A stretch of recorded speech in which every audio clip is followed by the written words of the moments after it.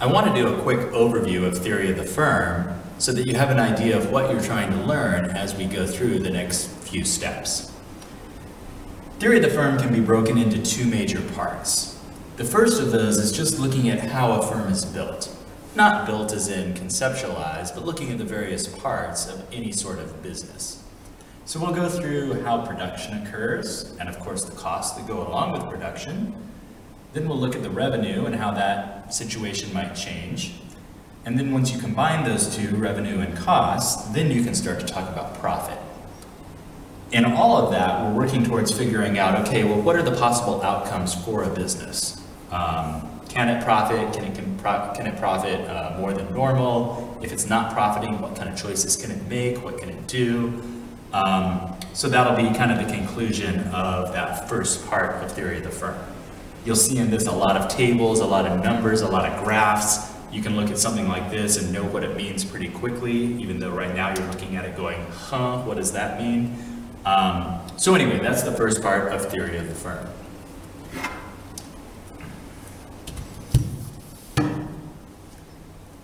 Once we understand how theory of the firm works, or how a firm operates and how it might make its choices based on that, then we start to look at the idea of decision making and how different types of firms can make decisions differently.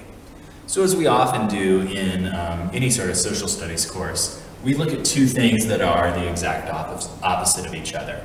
That is, a monopoly would be where there's one business controlling the market, and perfect competition is our idea where there are so many businesses that no single business has any effect on the market. So here, one business has all control, and here, every business has no control.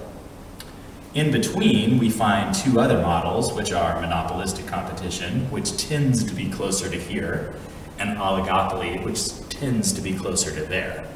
So we'll look at those four different types and analyze them. And again, look at how the anatomy of a firm might change based on how the firm, what type of firm it is. And of course, we'll look at outcomes and things like that. So primarily, that's looking at how much power does each firm have? What are the possibilities for a firm? Can it control the market, or does it just have to do what the market tells it to?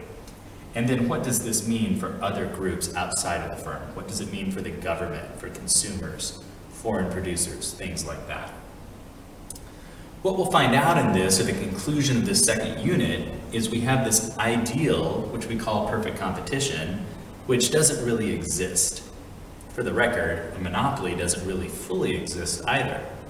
But what we'll look at, or what we'll say, is that perfect competition is more desirable than a monopoly. In almost all cases, we think that it's better for consumers.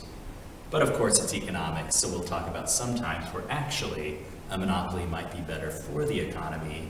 It might distribute resources better than other market forms. Keep in mind in this, none of this is about training you to be a better business person or anything like that. Still in this, we're looking at resource allocation and how can we optimally distribute things for society.